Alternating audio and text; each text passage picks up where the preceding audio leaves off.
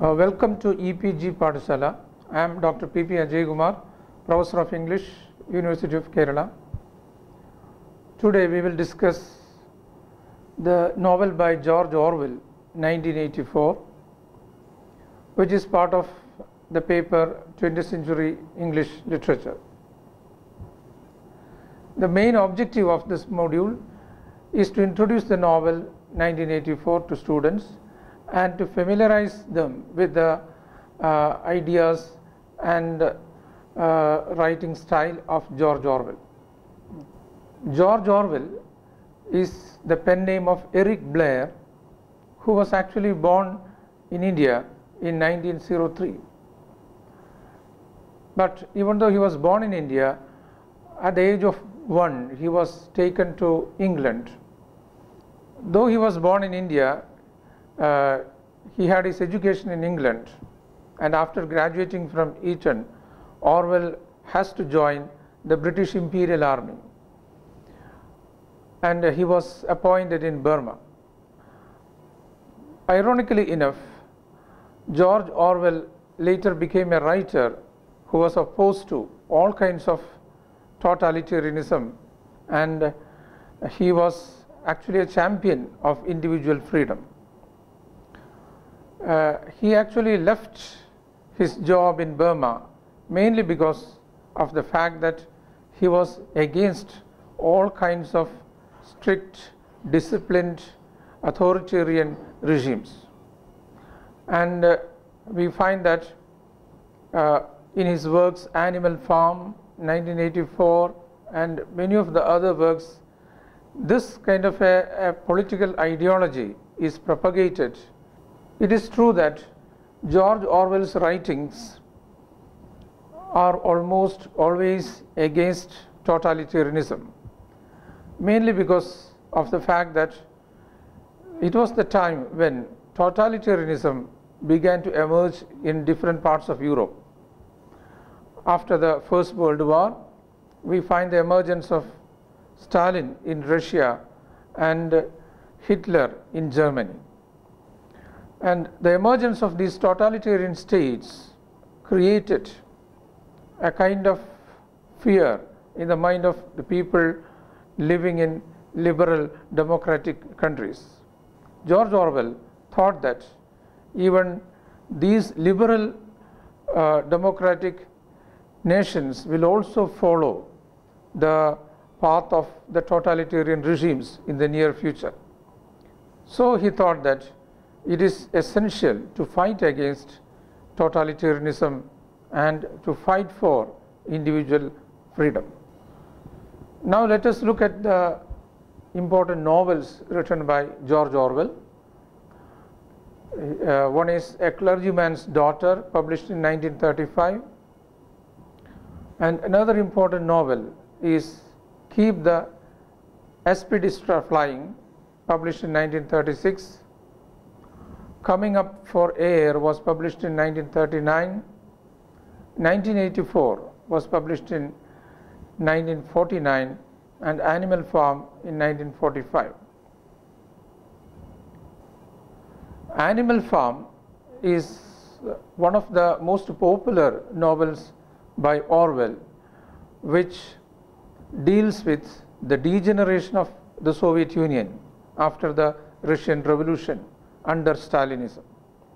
Similarly, 1984 also deals with a theme connected with totalitarianism, and it is considered to be a kind of futuristic novel because it predicts a future which is very bleak and which will in one way destroy the democratic tradition that was prevalent in the world at that time. This novel, 1984, is considered to be a dystopian novel. Dystopian, the term dystopian is connected with the term utopia.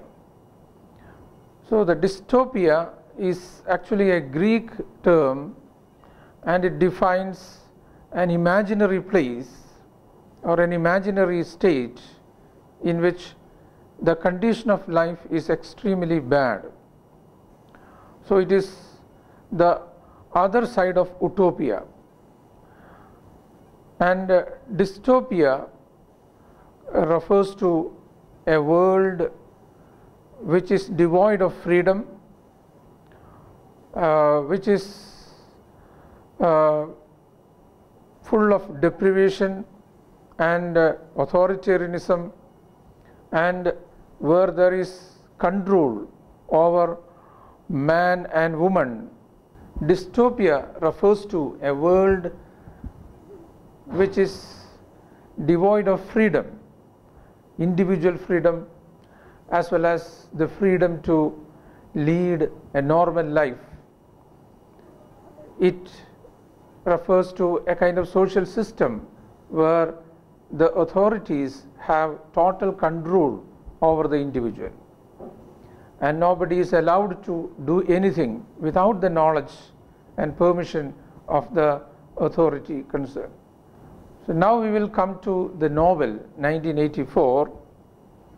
As I said before, it is a futuristic vision that led him to write this novel 1984, because he thought that by the year 1984 the world will come to a kind of standstill.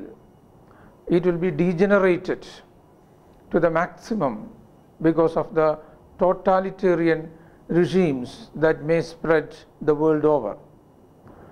But we know that such a kind of disaster did not happen.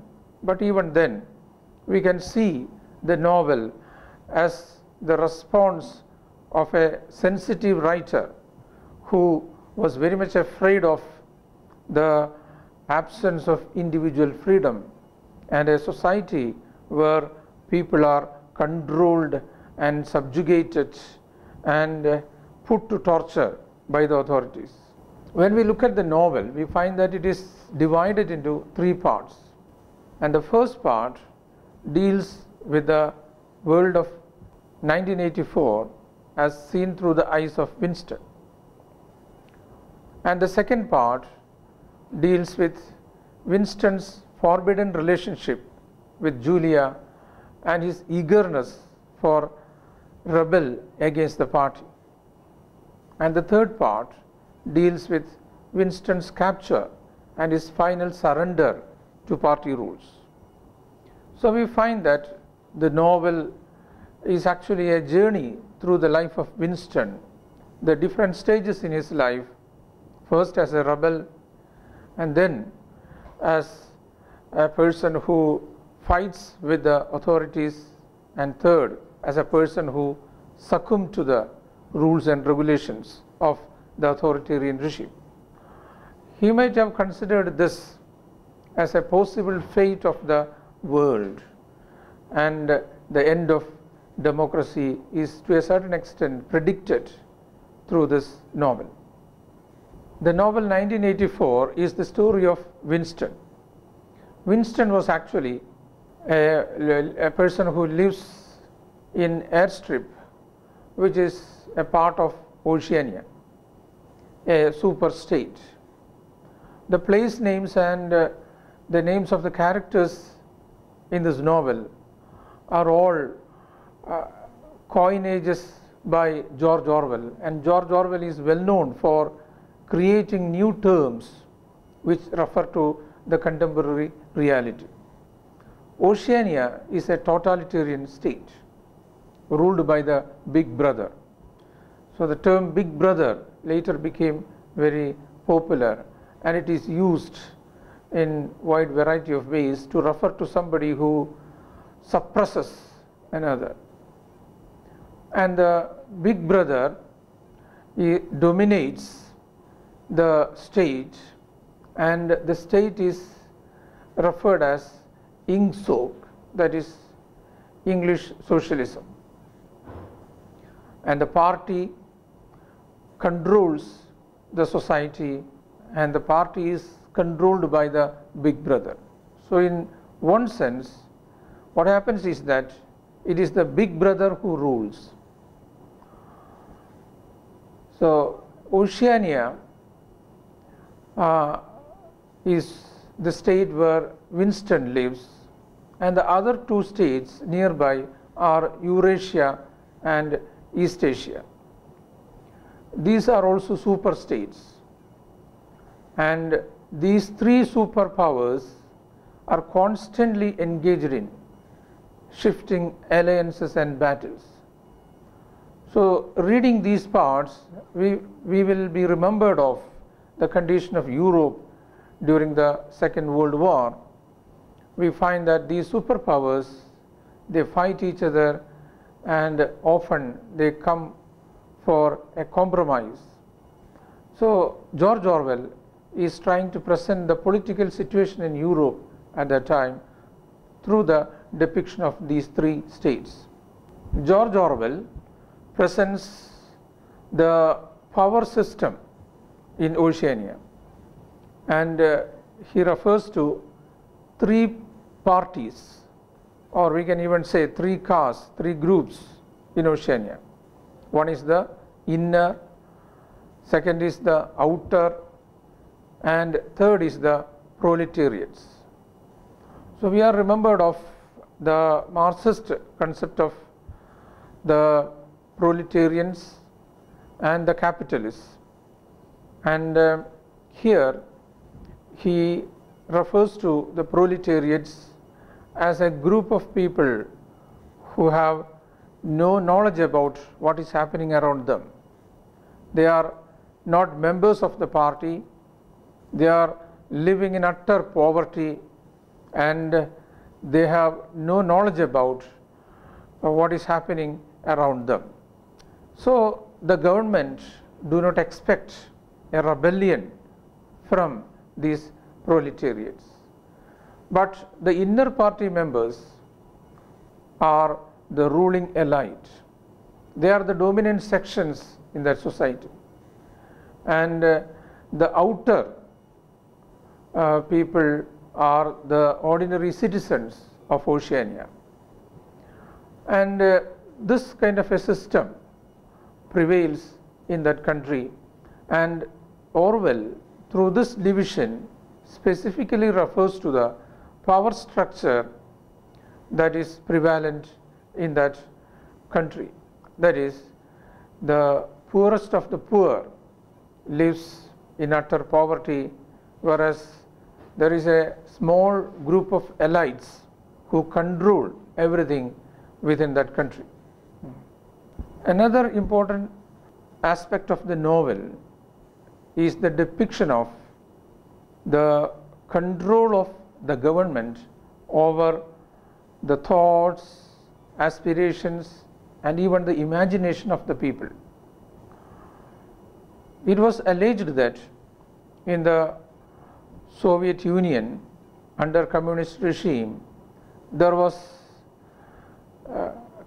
perfect control over the activities of the people, not only their physical activity, but also on their mental activity. We find that there were several news about the use of physical torture if a person is suspected to be having some kind of anti-national affiliations, or if somebody speaks against the nation or does something against the nation, he will be taken to the concentration camps and he will be put to severe physical torture. So George Orwell's novel 1984 refers to such kind of control of the individuals.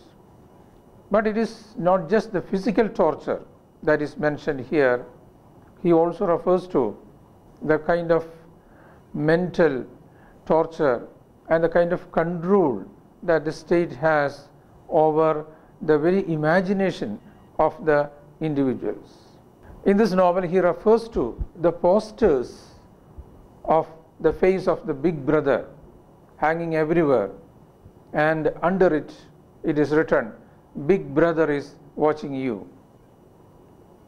This actually refers to the kind of fear psychosis that was present in the society, as they were afraid of a kind of police or military attack on those who are even thinking against the state. And in the novel, the state Oceania is depicted as a place which is heavily monitored by the police through the television screens. And these television screens will capture the pictures and activities of people who are engaged in any kind of work against the government. And they also popularize slogans like war is peace, freedom is slavery, and ignorance is strength. So we find that all these are indicators of the fact that Orwell finds a kind of fascist tendency in the regime that was prevalent in Oceania. They were not only controlling the people physically, but also controlling their thoughts and teaching them false history. So we find that the whole history of the nation is being rewritten by the authoritarian power. And Orwell's ironic comments are directed against that superpower which controls and conditions the mind of the people. As I told you before, George Orwell is known for his ability to coin new terms. Such a term that he has coined is thought crime. Thought crime actually refers to the crime that we commit in our thinking or in our imagination. That means we are not allowed to even think against the government.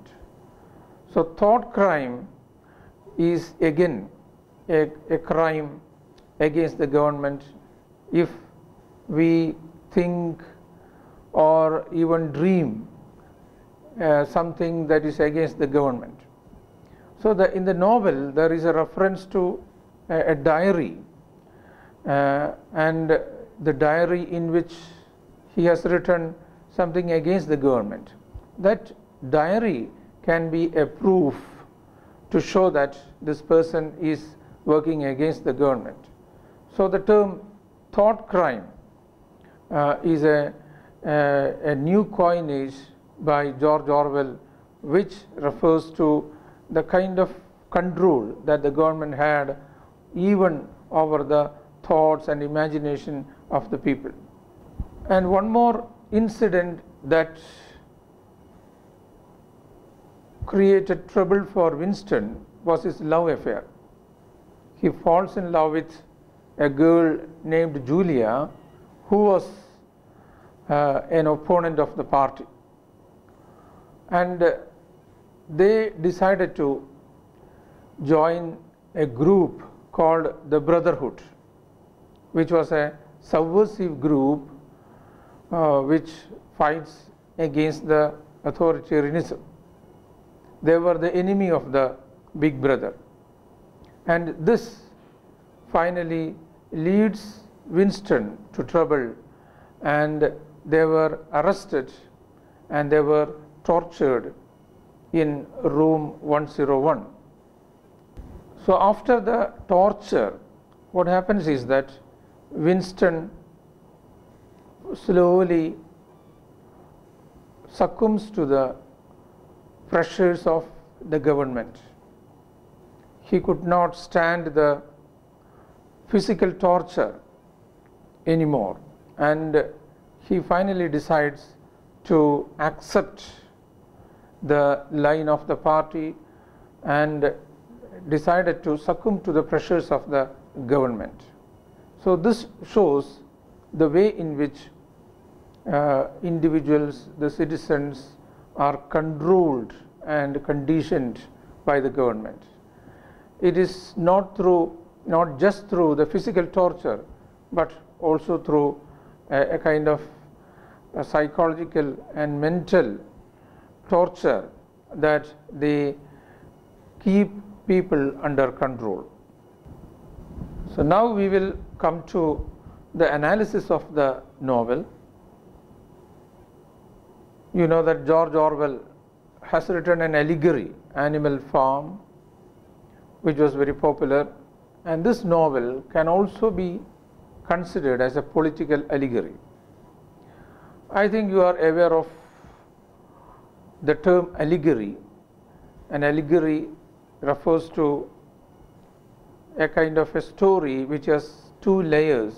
It is a double-layered story, and in the superficial layer there will be a particular story, but that story refers to an inner layer, and that inner layer is more important than the story in the superficial layer. So allegory has a double-layered structure, and 1984 can be seen as a political allegory. We know that the novel satirizes the authoritarian regimes, the fascist regimes, and we find that he wrote this novel as a kind of a prediction and as a warning, because he felt that the society was once again going back to the barbarism, a kind of barbaric state. So in order to prevent the society from going back to the violent barbaric past, he wrote this novel, and this novel can be seen as a reaction to the totalitarian regimes that emerged in Europe after the First World War. If we consider this novel as an allegory, we can see that the state Oceania may be a reference to the USSR, and Trotsky is actually referred in the through the character Immanuel Goldstein. Trotsky was a person, a Communist Party leader, who fought against Stalin's authoritarianism, and eventually Trotsky was murdered. He was ousted from USSR and then he was murdered. So Trotsky is actually referred through Goldstein, and a big brother referred in this novel is none other than Joseph Stalin. And the thought police is actually a reference to the KGB and such organizations which was used to control even the thoughts of the people. And we find that as a political allegory, it criticizes the authoritarian communist regime in USSR as well as the fascist regime in Germany under Hitler. Even though the novel focuses on these two authoritarian states, we find that on the whole it is a novel that fights for freedom. So it is the fight for freedom that is predominant in this novel, and in the fight for freedom, what Orwell finds is that the major threat to freedom at that time was these authoritarian regimes. So Orwell's attempt in this novel was to highlight the importance of democracy, freedom, and the kind of intellectual freedom that man has achieved through various struggles. His effort was to protect all these principles and to fight against the kind of control of the government over the individual freedom of the people.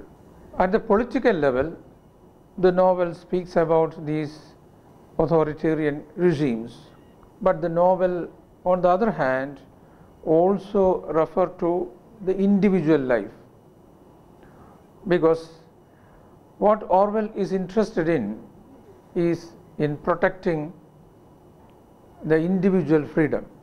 So he refers to the individual freedom, including the freedom to think, act, and the freedom for friendship, sexuality, etc. And he refers to the fact that the authoritarian regimes try to control even the familial relationships and the sexual relationships of individuals. And we find that he is comparing these modern authoritarian regimes to the old traditional religious systems where there was such a tight control over the sexuality and friendship. And we find that the writer is opposing all such controls over the individual freedom. So the novel, as a political allegory, refers to the wide variety of topics which are connected with freedom, individuality, and the authoritarianism. So on the whole, we see that the novel futuristically attempts to deal with the threats to human freedom that may arise in future, and he presents a dystopian vision of such a nightmarish future. And this can also be seen as a kind of hopeless, bleak, psychic state that the writers of Europe had after the world wars. And this was the kind of response that George Orwell had towards such a kind of a political situation in Europe. And we find that one thing that is extremely important in this novel is the effort to highlight the importance of individual freedom and the need for peace and prosperity and democracy in the world over. As referred before, the novel also refers to the psychological control. We know that the government controls the citizens through various means. One is the physical control inflicted through the military, the police, and the court, etc. Whereas another kind of control is the kind of ideological control or the psychological control. And the ideological control almost invisible to ordinary people. The educational system, the various institutions, the media, everything is used to control and condition the mind of the people. The citizens are pressurized through a kind of brainwashing and through the propagation of false history and distorted facts So all these kinds of methods are used to condition the mind of the people. Censorship is another important weapon. We find that even in so-called democratic countries, there is such attempts to control the free thought of the people. Orwell is speaking about the authoritarian nations where the government is fully in control and they have all these forces to control the mind of the people. So the psychological control by the government is another area that George Orwell deals with in this novel. Another topic that George Orwell discusses in this novel is the way in which the authoritarian regimes use science and technology. He argues that these authoritarian regimes use science and technology in order to control the people and to attack other countries. They are not interested in improving the life and the standard of life of the people, but their main interest is in attacking the opposing country and to build up the military and the weapons. So we find that George Orwell is trying to argue that these regimes will in no way help the ordinary people of that country. It will, in the real sense of the term, it will destroy the world and the humanity as a whole. The novel also speaks about the control that the government has over the knowledge of the people. For example, he says that these authoritarian regimes attempts to rewrite history, rewrite the past, and they eliminate certain things which they do not like or which is somewhat against their political ideology. So it is the feature of fascism that they attempt to rewrite history and try to control the thought process of the individuals. And not only the history, we find that the government controls even the leisure of the people. They are not allowed to do whatever they like. They are forced to spend their leisure time at the community centers prepared for that purpose by the government. And even leisure is controlled, and to a certain extent it is put under control by the government. Orwell's description refers to the psychological control over the people, which is found to be very effective. At the same time, it is also true that the physical torture is something that is unbearable. The experience of Winston is a very good example of that.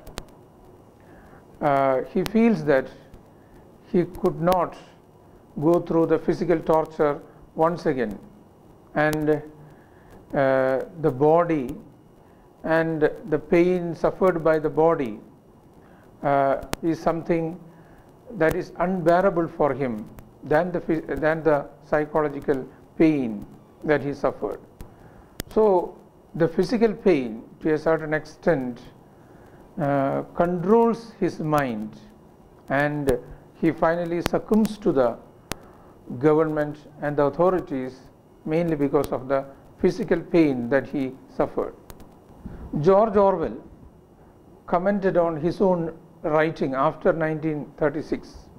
He states that his writing after 1936 was directly or indirectly against totalitarianism and for democratic socialism. This proves the idea that George Orwell was a writer who fought for democracy and freedom. It originated from his fear that totalitarianism may at one time control all democratic regimes of this world. It is out of this fear that he wrote these novels, and his life after 1936 was dedicated for this fight against totalitarianism. So in this novel, 1984, Orwell's attempt is to create an awareness in the people against totalitarianism and to prevent the spread of such authoritarian regimes in different parts of the world. I think the novel succeeds in propagating this idea because it has become one of the most popular novels of George Orwell. It was widely read and appreciated, and we find that as desired by George Orwell, the authoritarian regimes failed to control the democratic nations, and we have seen the success of democracy after the Second World War. So far we have discussed the novel 1984, its relevance, and the political allegory that the novel is, and the fight against authoritarianism that is propagated through the novel. I hope you have got a general idea about the novel. You can read the novel as well as the secondary material suggested in the part further reading, and develop your own interpretation of the novel. Thank you.